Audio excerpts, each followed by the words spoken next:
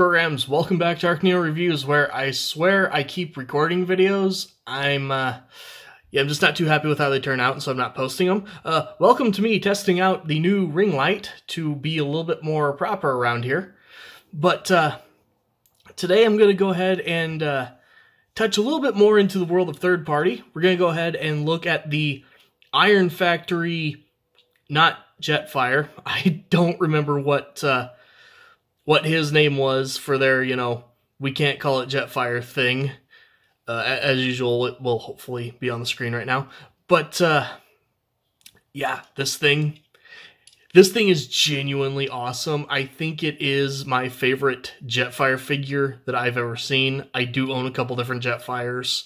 Reviewed 2 of them, not all 3, but yeah, this guy is great. Right off the bat in the jet mode, you can see lots and lots of sculpted detail all over. It's got the red down the wings, little bits of, metallic gunmetal and just black here and there. Clear cockpit that reveals nothing inside except for the little hooks where it's actually connecting itself. Some blue up there on top of the little thruster things. There's a port right there. I'm sure there's something you can put in this. I don't have directions for this guy, so I am kind of just guessing on things. These thrusters are on ball joints, as tradition, so you can angle these around. If you want, you also can just pop these cannons off. Just a little rectangular peg there. Little hole here, peg there. Someday I will start getting those straight. Just for sake of showing off the figure, the jet mode itself a little more, I'll go ahead and pop those off. Looks really good. Little landing gear here on the bottom side. These landing gear are actually part of his gun, which is a really nice touch, I think. A very clever way of getting around that. I do have his little flight stand pegged in already. He did come with a stand, which is always nice, so that he can just go right on there. I think that technically this is actually just kind of his robot mode flight stand peg thing. Again, I'm having to make guesses and just work things out. This does just come right off. You can see it's got a little cutout right there to go around this section of the gun. Pretty clean underside. Here you can see a little factory error where they didn't paint the little red spot right there. Not a big deal. Can fix that myself very easily if I ever care. These guns are also removable if you wish. If you want them just a little bit cleaner, pure jet mode, or as will be needed for later, you can just go ahead and put them on the other way too. The wings are adjustable, as you would expect with this mold, or this character. All in all, just a really nice jet mode. He does also come with this end for the little flight stand as well, which, see, let's go ahead and actually pop the gun off right now. As you can see, just a really long peg going on up in there. And I think this is so if you don't want to use, if you don't want the gun on there, I think this will, nope, that is too small to go in there. Never mind. For all I know, I might have accidentally mixed this up with a different figure. I do keep my very small collection of third-party stuff together. And so, yeah, that might not even be from him. It might be from something else, and I'm just getting it crossed. But he comes with the one that you saw him actually on. That one I know was his. So, me screwing up in the middle of the video aside, let's go ahead and get this guy into robot mode. Optionally, and I'm going to take the option, you can pull this whole section off. As you can see, there's 2 little tabs here on the back. They're pegged in right there, and then the main peg right there. It does take away his wings, unfortunately, because I know, this is technically part of his super armor or whatever, so it'd be nice if he could, have the wings without all the red, but is what it is. This guy is technically Legends class. But while we're here, go ahead and fold up the wings on these double hinges, and then rotate them up. Then if you can get it to go ahead and just slide this peg down. But like I said, you can do the whole transformation with this still on. It's just easier to take it off and get it out of the way. I will also go ahead and turn that one around, get that out of the way as well. Start by coming up here, folding up the nose cone, little section there, bigger one there. We know how this works. This is a pretty standard transformer. Fold all this down, the head will come out. Let's go ahead and angle this head back so you can fold this panel in. There's that part done. Come down here, unpeg the arm from the side of the leg right there. Bring out this little assembly, and it'll snap in up there. Go ahead and fold this open, and fold out the hand. There is a little slot right there, and there are tabs on either side of the gray mount right there. So make sure that pegs in when you close it up. That way it'll keep the wrist from rotating in places you don't want it to. Same thing over here. And worth mentioning, actually, this seems to be a common thing with this guy. You can see these two little sheared off pegs right there. And there's just the tiniest little divot for those to go into. But they're still attached on this side. I find that weird because, you know, when I got this guy, as you do, you go look up a video to see how he works. I watched Bobby Skullface, and the figure he was looking at had the exact same problem. Sheared off on this side, perfectly fine on that side. So I don't know what's up with that. But go ahead, open up the legs at that little section there. Don't drop the figure. And slide them down. And it's a little hard to show, but you've got these little pegs right here on this section of what's going to be the knee joint. And there's a second slot down here that it was pegged in for in the jet mode. Now we're going to peg it into that more forward one up here. These are not hard to get pegged into, which I appreciate. The tolerances on this guy are actually very, very good to where, yeah, these pegs are basically just naturally in the right spot, just on their own. Go ahead and fold these little skirt panels down.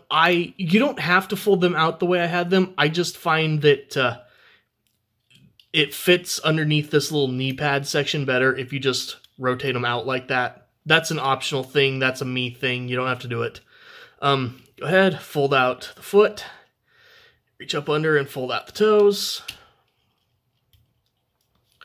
Come to the back here, and this little section here is on a double hinge that will come down and form the heel. And in this mode, it's actually holding on. It's not pegged in or anything. It's just shaped so that it holds on to this and helps lock this ball joint into place. This thruster is not supposed to move around, but obviously it does. But let's go ahead and finally get the backpack on. You can see you've got two little slots right there, two tabs right here. We know how slots and tabs work. And there you've got your little Jetfire in his robot mode. And this guy looks absolutely great. Bring him in here as best I can. I can actually get close-ups on head sculpts, even on tiny figures. The power of the ring light. I am unstoppable now.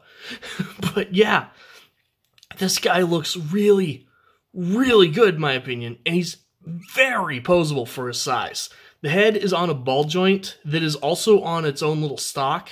So you get, you know, it's stiff, but, you know, you get some forward and back on the head itself, as well as, you know, he can look way up. He can look down a little bit. He does have a thick chest.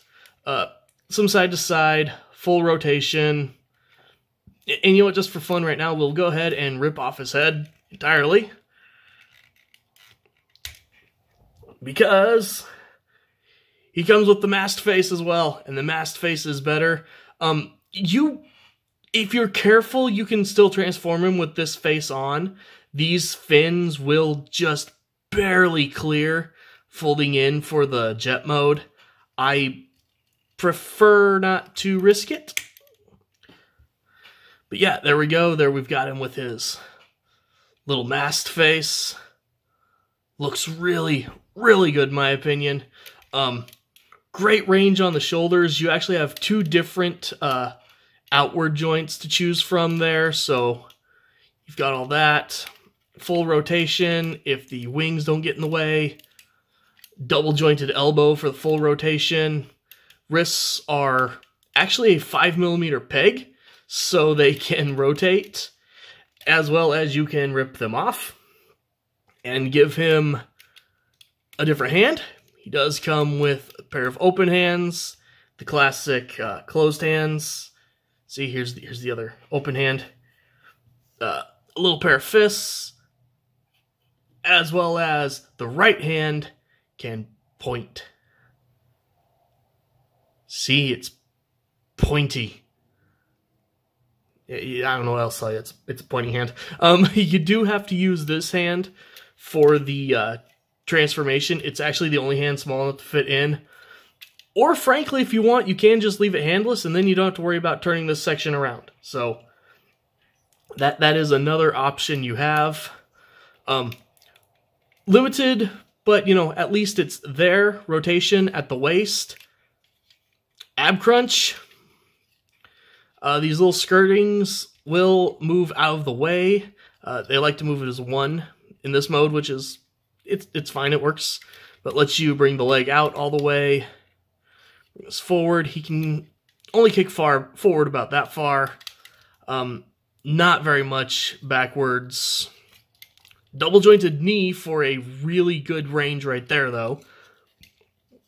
And then the feet are, or the ankles are a ball joint. So you get some forward, some back, some tilt, bit of rotation. Fold the toes down, fold the foot down. Again, just really, really great range of motion on this guy. Depending on how armored or unarmored you want him, these sections do also pop off. It's just another, 5mm peg. These ones don't really have to turn around or anything the way the ones on the forearm do. And while I'm thinking about it, aka I forgot, and I'm going to show it now, these sections, go ahead and open them up back here. Then use this joint here to just give yourself easier access. You've got his, big shoulder cannons as well. Obviously, you can deploy them in the jet mode as well if you want. They're done in a molded clear blue plastic that doesn't want to focus. Then have a layer of gunmetal gray over the top. They look really, really good. Minor scuff on mine. Again, don't care. Got this guy's second hand. He fell over. Same thing. So, and peg that on. Obviously, you do want to make sure you keep the screw holes in the middle just to make him look, a little bit cleaner, a little bit nicer. Then, let's see, let's go ahead and give him his blaster. Now you can see it, not as hampered by the jet mode. Very, very clean looking double barrel blaster. Looks great. Little bit of gray or silver paint back there. Overall, yeah, this is such a cool figure. I have so much fun with him already. And as well as hopefully you're seeing in the pictures going by right now, he's also a very good scale to go with the New Age Starscream, which just happens to be the third-party Legend Starscream that I own. So overall, yeah, if you can get this guy for a good price, I have to give him the highest of recommendations. I'm sure, I know for a fact there are other, smaller, or not smaller, but, other small, third-party Jetfires out there. This guy, he's so simple and straightforward to transform.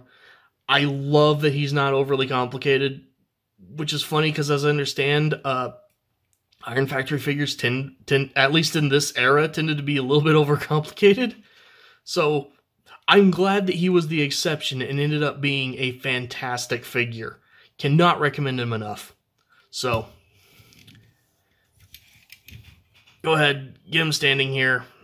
This light is really throwing me off, so I'm having a hard time doing simple things with a figure. But on that note, I will say, once again, thank you guys for watching, and I'll see you next time.